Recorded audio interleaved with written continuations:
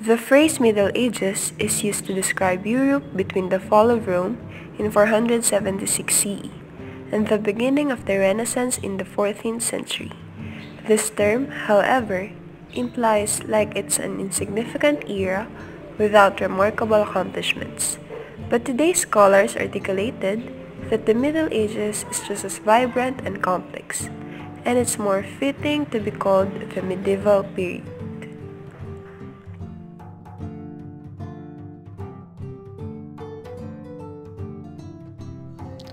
What was life during this period in history like? By the 5th century, the Roman army was weak and could no longer fight off enemies. When the empire government broke down, people left the towns and the cities. The people of Rome sought help to military leaders and the Catholic Church. The government grew strong again under Charlemagne's rule as the Pope made him the emperor. But when Charlemagne died, Western Europe was left without a good leader.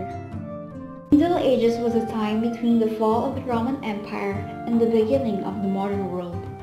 Medieval life centered around the church, which held worship services and took care of the sick, poor, elderly, and orphans. Nobles and church owned most of the land. This is where feudalism and manualism started in order to protect their land.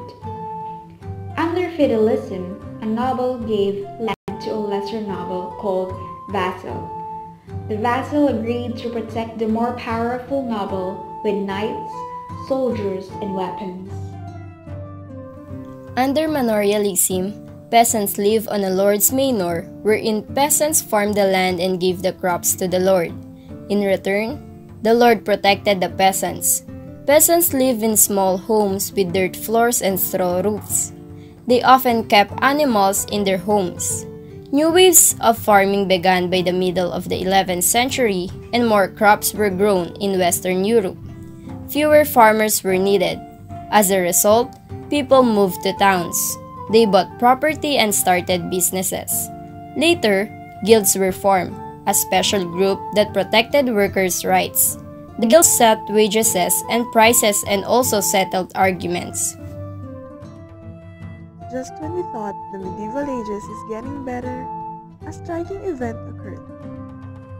Between 1347 and 1350, a mysterious disease known as the Black Death or the Bubonic Plague wiped out over 20 million people in Europe, which is 30% of the continent's population.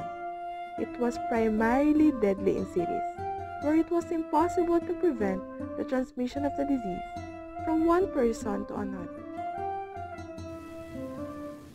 Black Death, a multi-century pandemic, caused widespread death in Asia and Europe. It was believed to start in China in 1334, spreading along trade routes and reaching Europe in the late 1340s.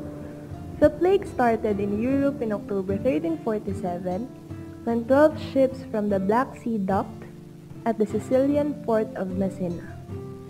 Most sailors aboard the ships were dead, and those who were alive were covered in black boils that oozed blood and pus. Victims often get high fever, chills, vomiting, diarrhea, terrible aches and pains, and then death. Sometimes, victims could go to bed feeling healthy and be dead by the morning. The plague was the product of humans' interconnection as they traveled to different places for trading. In addition, the rising urban population and lack of medical knowledge aggravate the situation. The plague killed an estimated 25 million people, almost a third of the continent's population. The Black Death lingered on for centuries, particularly in cities. Outbreaks included the Great Plague of London from 1665 to 1666, in which 70,000 residents died. Today, scientists know the plague was caused by a bacillus called Yersinia pestis, which travels through the air and can also be contracted through the bite of an infected flea. Because of all the death brought by the plague, the necessity to find a solution resulted to innovations. Europe became the standard bearer for culture, discovery, and technology for the next few hundred years. The Black Death thus not only brought medical advancement, but also greatly influenced how economy works.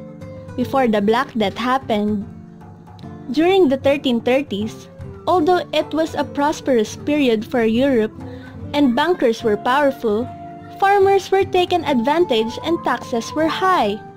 However, one by one, bankers collapsed as the plague spread and Europe population crashed from 90 to 60 million. The decrease in population increased the wages of peasants. The Black Death encouraged innovation of labor-saving technologies, leading to higher productivity. Both prices of resources and peasant wages increased. Greater value was placed on it. The Bill of Exchange changed, and the use of government-issued paper money also became common during the medieval era. Promissory note payable were provided on demand, replacing the need to carry around quantities of precious metals which could be easily lost or stolen. Some of the notable advancement in accounting happened during the medieval era. The Italian trading period sees sophisticated accounting systems developed within banking houses. Formal and systematic trading can be seen during the medieval age. The practice of partnership, existence of loan contracts, maritime insurance, fair letters, and the use of credit was prevalent. The explosion of commercial credit required a system of recording.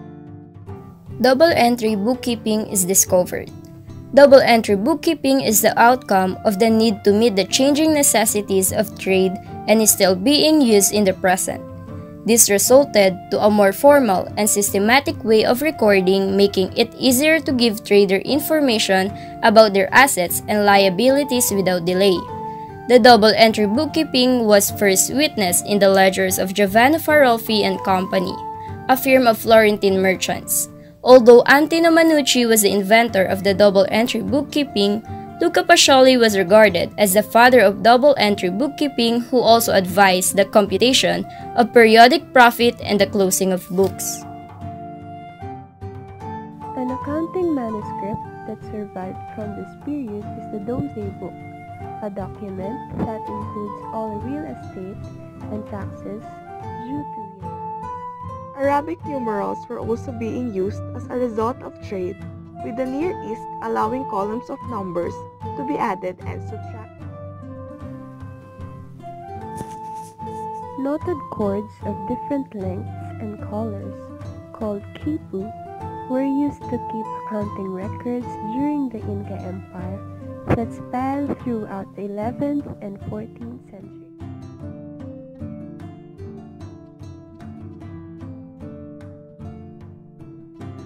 The earliest evidence of business bookkeeping in Florence, France, was revealed by the bank ledger fragments of 1211, and with the development of accounting in Tuscany, Italy, during the 13th century as shown in the account books or extracts. The system was primitive. Accounts were not related in any special way, and the balancing of account was lacking. The emergence of double entry itself was first witnessed in the ledgers of Renifini and Brothers and Giovanni Farolfi and Company. Other innovations during the Black Death was the sundial, which provided a much more accurate sense of timekeeping, order, and routine, which is more important in business. The sundial evolved into an hourglass, and later on, a mechanical clock, which is the Virgin escapement. The Middle Ages may be a struggling period, but it wasn't just dark. Yes, there was a lot of tragedies, wars, deaths, illnesses, and punishments. But these were essential to the rebirth of Europe. Discoveries and innovations in accounting also transpired, which made the era a fascinating one.